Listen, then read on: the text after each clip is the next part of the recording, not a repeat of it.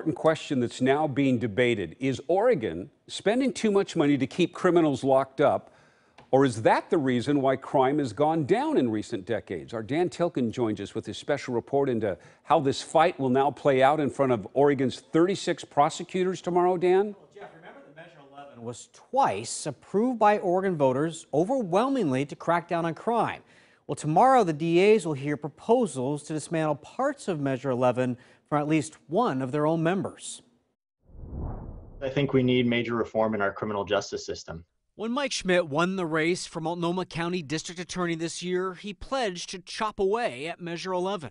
I don't think mandatory sentencing makes sense. I think it way overswung the pendulum to the right. It took the power away from judges to decide what the sentence should be. That ideology will be on display Friday as the Oregon District Attorneys Association listens to two sentencing proposals to the legislature to give judges more discretion. Washington County's DA thinks that's a bad idea. If you go back to the way things were before Measure 11, that's in the 1980s and the 1990s, the violent crime rate in Oregon back then was significantly higher than it was after Measure 11 was put into effect. So Measure 11 has proven some positive results for increasing public safety in Oregon, and I would hate to see that increased public safety diminished, which I think will happen if Measure 11 is repealed. The DA's Association released a survey recently of Oregon voters with mixed results about Measure 11. It shows a majority support keeping mandatory prison sentences for murder, forcible rape, armed robbery, and kidnapping. While half also said they support the legislature reducing mandatory minimum prison sentences for certain lower-level assaults and robberies.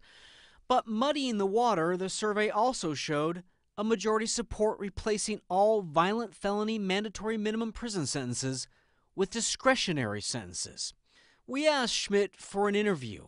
He declined, but he argued this back in May. Building more prisons means less money for things like education and healthcare. All of us would rather spend money on schools and on hospitals and on vital social services. Those are necessary and important things.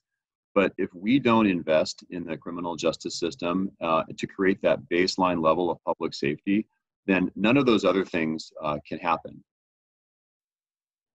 And we've been reporting this ideological battle has been ramping up in recent years. Before becoming Multnomah County DA, Schmidt worked for Governor Brown studying ways to reduce prison populations.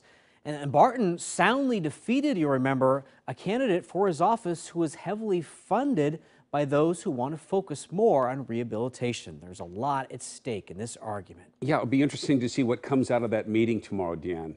Yeah, keep us posted.